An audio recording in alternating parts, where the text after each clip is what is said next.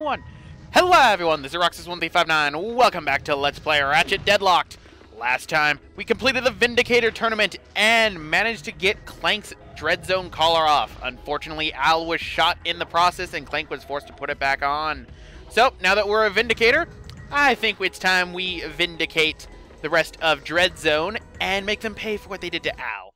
But since we are now a Vindicator, as always, there are new challenges for the Dread Zone challenges. We are almost to the end of this game, actually. We are well over halfway through the game.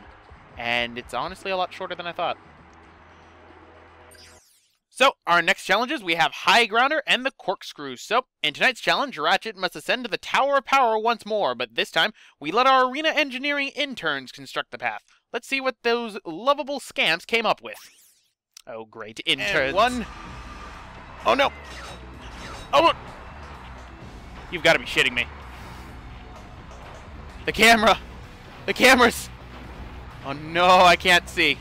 Alright, we're gonna go down. I'm gonna go down. I'm gonna live. As he lied to himself.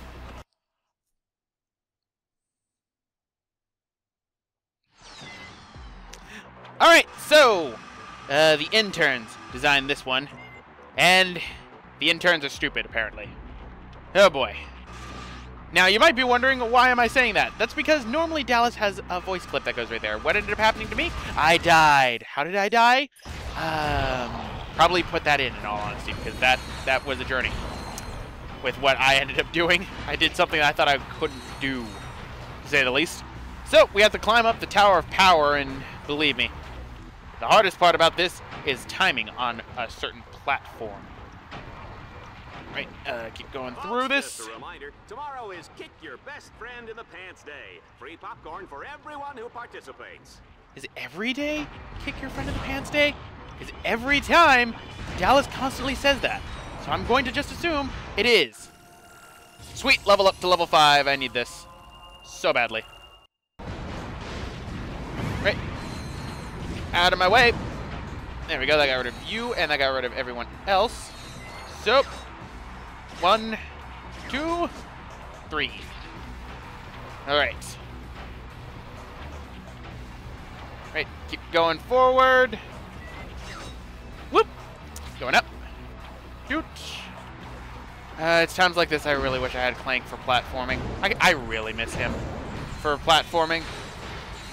Oh, there's the other enemies. I was wondering why the track wasn't moving forward. There we go. That should take care of that. So, whee! Ow! Okay, I did not need to lose that much health. So I think it's this one right here. This jump I hate because of the timing, but I think I got the timing perfectly. I am the best! Right, keep going upward. And now we've got a fun part, a grind rail section. This is where I ended up screwing up last time, ladies and gentlemen. After what happened, that was a journey, to say the least. And whoop. Ow. I didn't need to do that. I like a challenge, I guess. I handicap myself for these guys because they're so weak. Alright, that time I managed to make it. Oh, thank you. So much help. You don't sell the steak, folks. You sell the sizzle. Come on. And Ratchet Kill them all. Gotta kill them all. And I'm out. That's not good. Okay, perfect.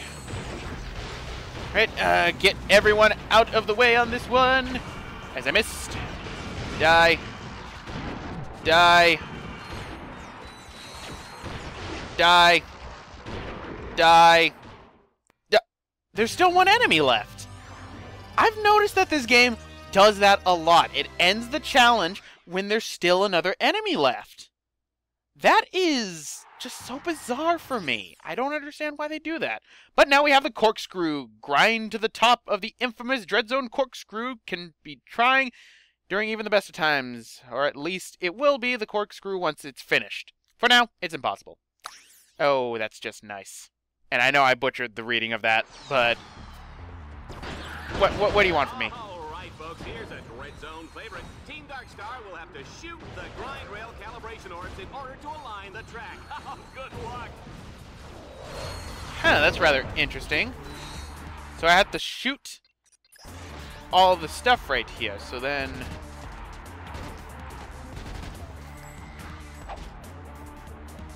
okay, I guess I just ride the grind rail right now?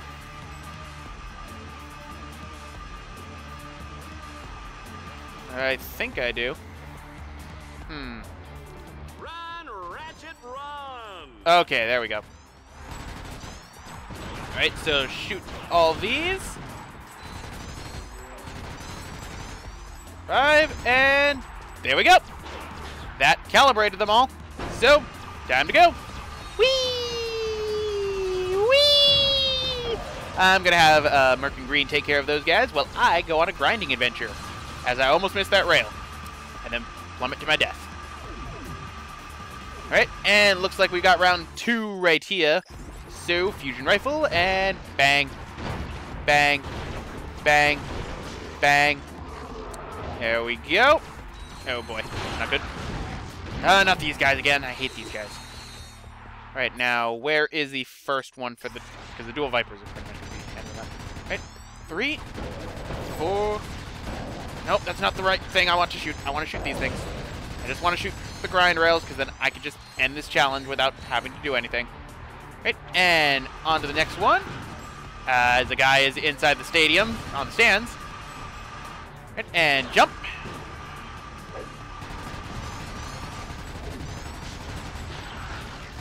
Come on. Next one. There is a King Leviathan that is right behind me, as I will ignore him. There we go. That got everything up, so going up. Whee! Whee! I completely did not notice that there are rails to the side for this. Or I just fall down. Okay, that's what I do. Whee! I can't go forward. I think he... Oh my god, the King Leviathan actually managed to calibrate it for me. Wow, thanks. Wow. And this actually takes me to the end, too. Thank you, King Leviathan. I knew there was a reason why I didn't kill you. Oh, great. It's never that easy, is it? Die. Die. Here we go. Die. I missed. Die. Die. Oh. Is clearly much too dangerous to be set Die. free. He must be Die. destroyed. Die. Ow. Ah, great. I got a bunch of these guys all over the place now. There we go. And that takes care of that. So that pretty much completes the Dread Zone challenges for right now, which means until the Liberator tournament, we are done. Who knows? I might end up combining this into the last episode, since I normally tend to do that. Then again, I'm just power recording through everything. I haven't actually edited anything yet. I'm gonna have fun. Alright, so anything new? Nope. Okay. Going forward, on to our next planets. But first things first, let's buy the ammo. And I suppose I will buy those Omega mods in time. No, I'm gonna save up for everything for the combat bots. Alright, so let's go to our next planet, which should be Stygia. Planet Stygia is now available for travel. And as you can see, we have the Liberator tournament. I have more than enough points. In fact, I am coming close to the top of beating Ace Hardlight's points at this point. So, let's go now to Stygia.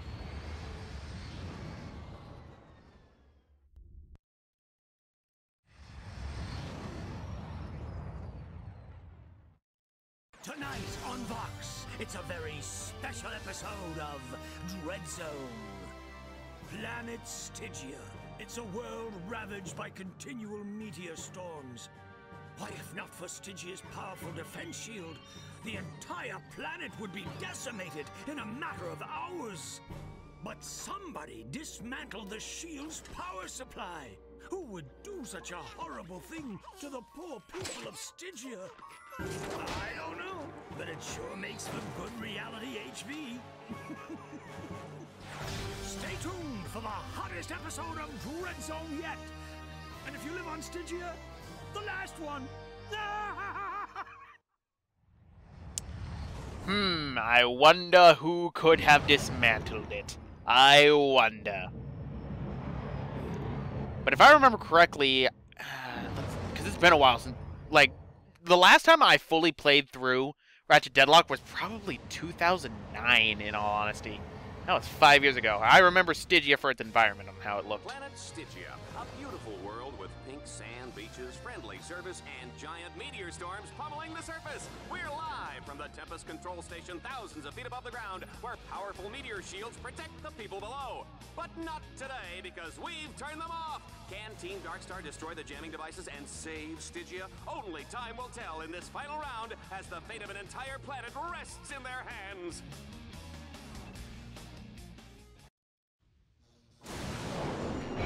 Oh my god. Alright, so destroy the force field generators, go forward. Alright, so I cut out the first one for this because, again, this is something that I hate in this game. When you die, you start at the beginning. I was at the end of the mission and I died. Albeit it was my fault, but still. And what's worse is, I used up my Ravager as well, so I could have showed you the Beta Ravager. Oh, well, I can show you it off another time, but right now I gotta deal with these things.